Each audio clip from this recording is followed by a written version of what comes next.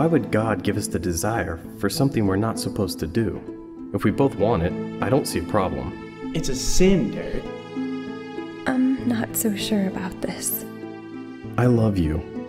I won't let it go that far, if that's not what you want. Okay. But we have to draw the line somewhere. Something's been different since I got back. I just don't know how to tell you. What's going on? I'm pregnant. Derek, stop! You cannot walk away from this. Can you just give me some time to think? The baby is almost 3 months along. Do you really want to be a parent your senior year? Have you thought about your future?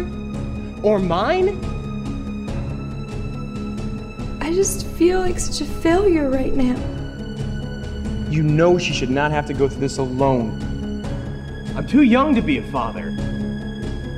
Maybe you haven't thought things through, but you can change that. I can't believe this is happening. How could she be in this situation? I don't know what to say to you. What do you want me to do? Everyone we know is having sex.